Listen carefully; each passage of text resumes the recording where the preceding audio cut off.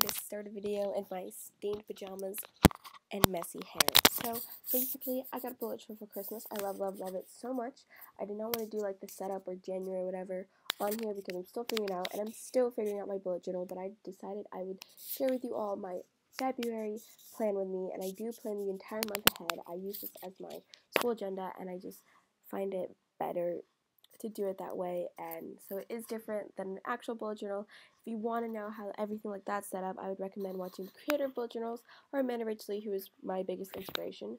But this theme is party month, party because my birthday's this month, so that's the theme that I'm going with. So yeah, I hope you guys all enjoy. Let's just go on. Sorry for this. Wow.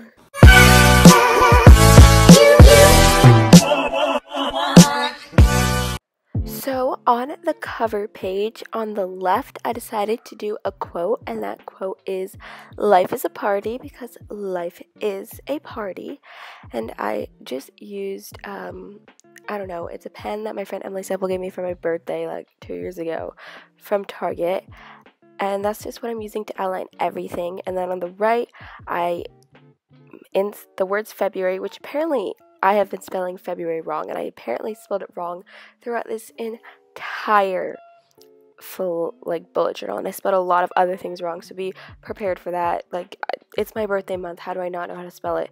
But apparently I don't, so I just drew a piñata and balloons, and then some different sized presents and bows and blah blah blah blah blah, blah at the bottom. So that's just what I did.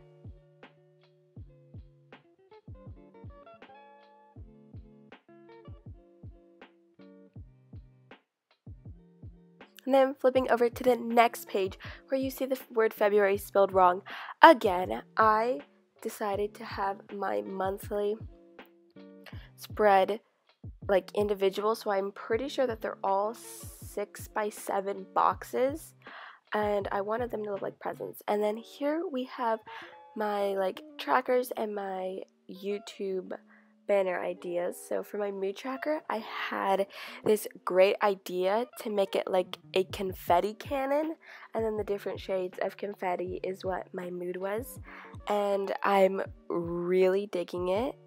So that's just what I did. And then for my words, I decided to have mood tracker and up and down word, I can't speak letters, and then also have balloons.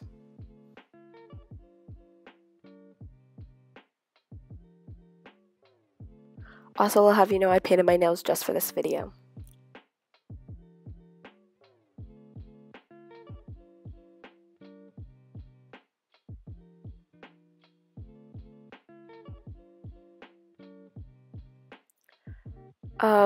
What I found from bullet journaling is when you're looking up how to draw things on Google, just really type in here, I think I typed in Canon, simple drawing, easy, doodle, fast, and it just gives the best results.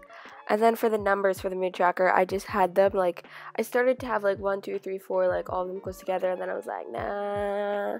So then I moved them all over.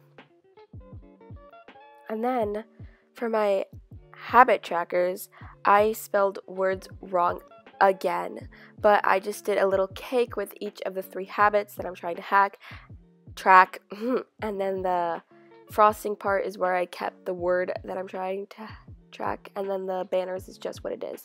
And then this next page, Sarah Leffler actually did for me. Thanks, Sarah. I can't find the photos that you did, but whatever. And then in the corner, I just did a little present because I like to have places to put where all of my tests or projects or big things are due. And then this spread is really simple. It's just a banner across with the days and stuff, and then the balloons are where I'm going to be writing Spanish quiz on Friday, science tests on Monday, and stuff like that, because I like to have those separate, so I just know what I need to study for that week and whatever. And then in the corner, I just drew a little present box with a overview of the month, because I like to have an overview of the month. And then on the next page, I got this inspo. Well, actually, I got all my inspo from Pinterest, so you guys should follow me on Pinterest. It'll be in the description. But in the corner, I just did another monthly calendar. I am really good at writing out the month of February now. And then the little dashes and things where I can put my test quizzes and stuff. Then I split it up into sections. I don't really use rulers because I tried using it and I like the flow of it. It just looks like, I don't know, I like it better with the mess, if that makes sense. And then in the top, I did little doodles of like birthday things. So I have a party hat, presents and stuff. That I just flipped the page, so I guess you're not going to see it. In the right corner of this spread, I did another monthly layout thing overview, and I'm going to add a drop shadow to it. And then for this, I just kept it really simple, just wrote the days of the week and then over. And this week I'm actually going to Disney, so the spaces could be smaller, and you will see in a few seconds that I'm going to actually I don't know if I put it in here, but whatever. I actually wrote out the word So Disney, here is the final flip through. We have Life is a Party and a little February cover page. Then when you go to the next side, you get my monthly spread, which looks a little bit more like cupcakes than presents, but it's okay. And then we have my mood trackers, my YouTube ideas, and my habit trackers. My first monthly spread, thank you Sarah for doing this for me. My second week, this is the next week. I don't even know what's happening, but I'm leaving for Disney on the 27th, so that's why this theme is like Disney, and I added balloons because, yeah. But thank you guys so much for watching. I'll see you guys next time. Bye! Since your lift feels like a hollow street. I've been told to get you off my mind.